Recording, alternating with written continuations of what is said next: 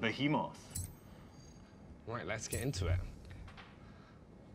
I'm kind of, because I saw a little bit of this earlier, and I was like, kind of this, I think it's the first reaction you always have. You just kind of like scream like, "Whoa!" It's like when when like the music kind of kicks. So presumably nobody knows exactly what we're going to be racing just yet, and it's revealed here in this sort of pre-race cinematic. And obviously, at the top of a mountain in Scotland, it is a hovercraft. It is a hovercraft, the perfect natural habitat of the hovercraft. So showcases are quite challenging from like a dev point of view, and like this one we spend months on them really, and they go around like all the different teams.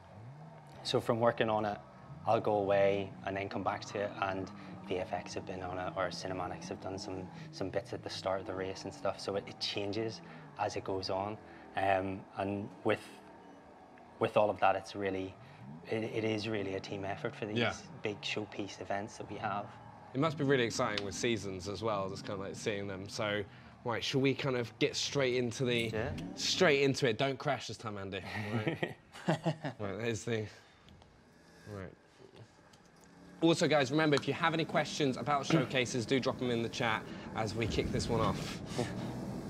Right, so do you want to talk us through it a little bit? Yeah, certainly. So we've started up at the top of the mountain, as we saw, and we're coming down into this beautiful valley. Big slow-mo jump there towards the viaduct. We had a previous route for this, was down by the lakes, which is the general direction we're heading. But in true Horizon style, there wasn't enough. It wasn't down a mountain. It needed some extra special sauce on it, and throwing a hovercraft and this wonderful Toyota truck down the mountain. Because we've all thought at one point, what would it be like to race a hovercraft exactly. down the mountain? And now we get to find out. Bit of inside baseball, actually. The hovercraft was actually, we built it for Horizon 3, and we had an idea for a showcase using it in that game, which we just never really got it to work, I guess, is the thing. And it was really only when we sort of started playing. Oh, that's nice. When we started like playing around with it in this world, again, you know, like around this sort of area of the world in particular, that it started to really come together, and obviously making it smash through lots of stuff, that worked as well.